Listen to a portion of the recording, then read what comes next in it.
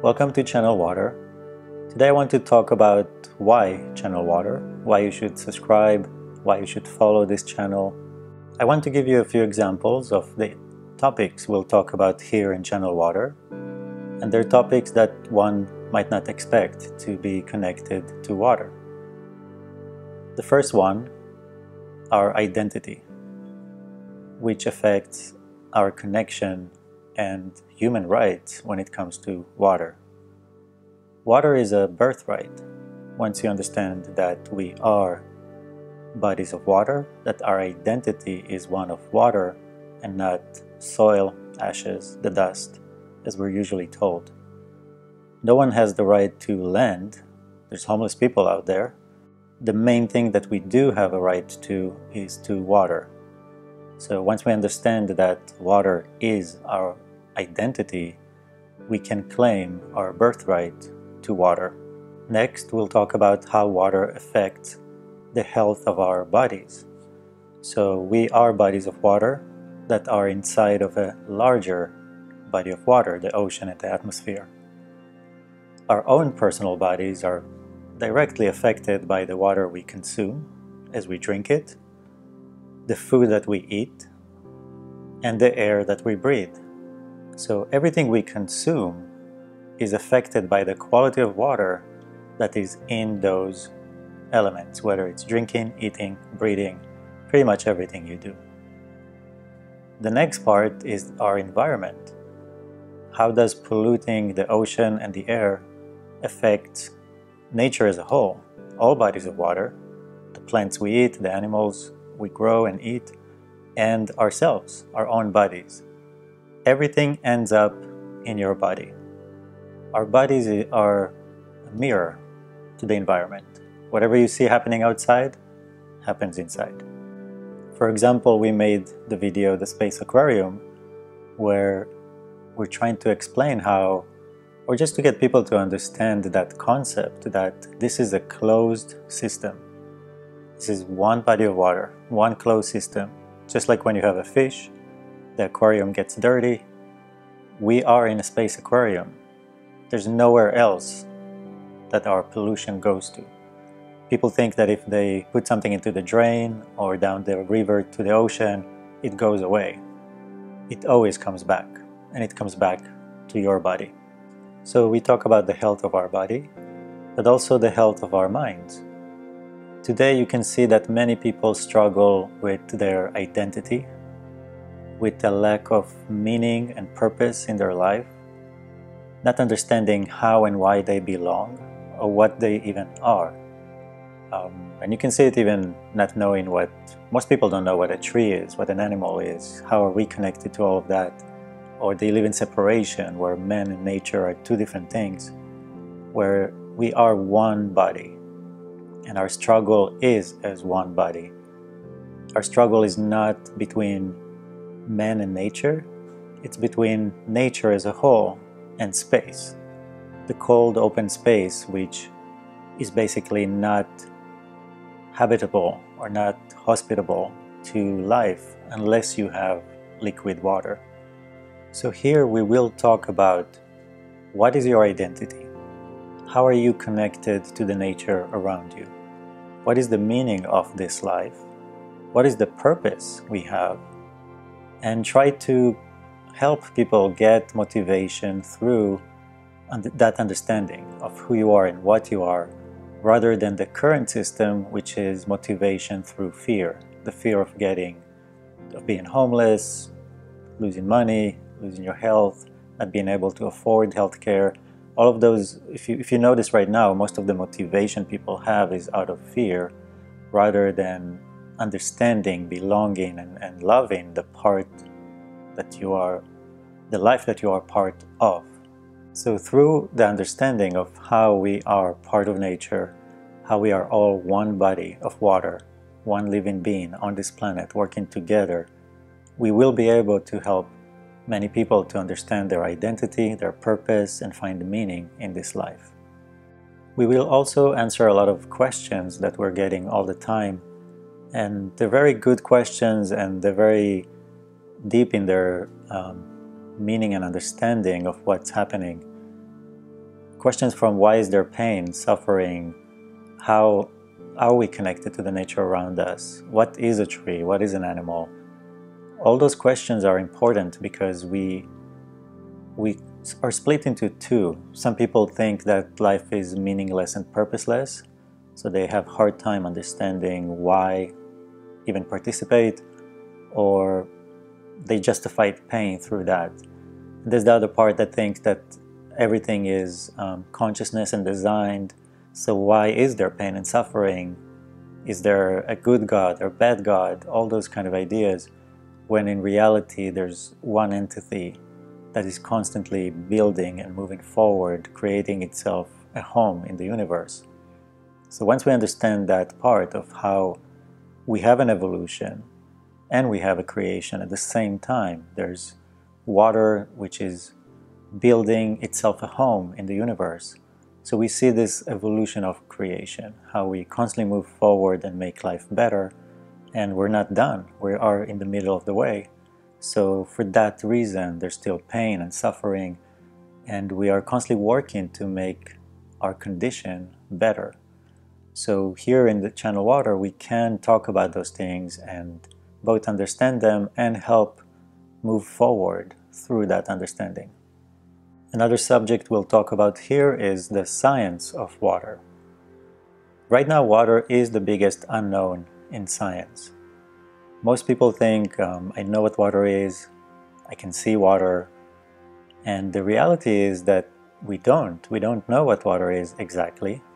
We can't date it, it doesn't have any carbon in it, we don't know where it came from. There's two different things here on planet Earth, there's the rock and there's the water. And we know that there's a lot of water in space and it's all frozen in time right now, just ice. We can't see water, so we know life started in water, yet we can't really see how that's happening or what is happening in water. Now with Faces of Water, we can see, have a glimpse into the blueprints of life and see the movements in water and the forms in water, which informs us about the beginning of life and how that came about, and the understanding of what movements are, because all of life is movement, whether it's music, social, political, it's all movements, and those movements originate in water. So we will talk about how those movements are initiated, how intention, character, all those things are connected, and especially connected to the form and how things look. Through the science of water, we'll be able to talk about life in space. How can we expand out to space? Our goal here of keeping life and water liquid in space and finding ways to grow and expand out. Astrobiology, and there's a lot of other fields that allows us to talk freely about how is life built, how is it made, aside of the pure evolutionary point of view or religious point of view. When you look at water, you find the real point of view of what makes life what it is, how life is being constructed, and for us the goal is really to expand and ensure water independence in space. Another field that we'll talk about here in Channel Water is mythology, theology, philosophy, psychology. There's a line that connects all the stories of how life started on this planet, of how everyone understands life through all the different religions, all the different mythologies. There's one thing we all share in common, is the understanding that water, something that water is life, water is holy, water is living. There's endless points of views that bring us to the same point, to the same place. That life started in water, and that water is inherently alive. So there's no life without water. But here we'll show you how there's no water without life. There's always life in water. And for many people that have contradiction with other people, other theories, other mythologies, other religions, it will be good to find the one thing that connects us all. And here we'll be able to do that through doing this cross-section across all the stories ever told from the point of view of water, which is your actual identity. And the beautiful thing is that just like science has laws that are obeyed all across the world, when it comes to consciousness, it's exactly the opposite. Consciousness tells a different story in each place, depending on the conditions, the environment, and what happened there. So we can see how there's elements that are passive, the building blocks of the Newtonian science, that always tell the same story because they're not alive. And there's water, which always tells you a different story, because in each point, in each place, in each fingerprint, in each pair of eyes, there's a different experience. And we'll be able to see those experiences and how all those infinite amount of eyes go back to one being that's experiencing itself on this planet and in space. And that brings us to the last part that is my favorite part, is art, poetry, the pure expression of consciousness, the place where we can channel through and get to the essence of consciousness, the pure expression of consciousness. And personally, here in the channel, you can see that we have artwork, we have poems, we have performances, we have dance, all those many different ways that consciousness keeps expressing itself through matter and giving us glimpses of its true nature, its creative nature, its poetic nature. Philosophy is the one thing that keeps us safe from making everything solid and set in stone. Always doubt everything and always question everything. And for me, that's where it comes. For me, there's the combination of art, philosophy, and architecture. And those three are what made Channel Water to what it is today. So I encourage you to look back at our poems and artwork, and you will see that everything we talk about in the lectures, and even in the scientific side of things, it comes from there. That place, that art form, is the beginning of everything, of science, of religion, of the philosophies we have. That is where it all starts. Because the understanding of life is inherently beyond words. So we try to take that body of knowledge, which is beyond words, and translate it into something that people can understand. That, we have a lot of different fields, so we have to share with each other the different findings we have from all the different disciplines and places in the world. So it's in a form translating and distributing information.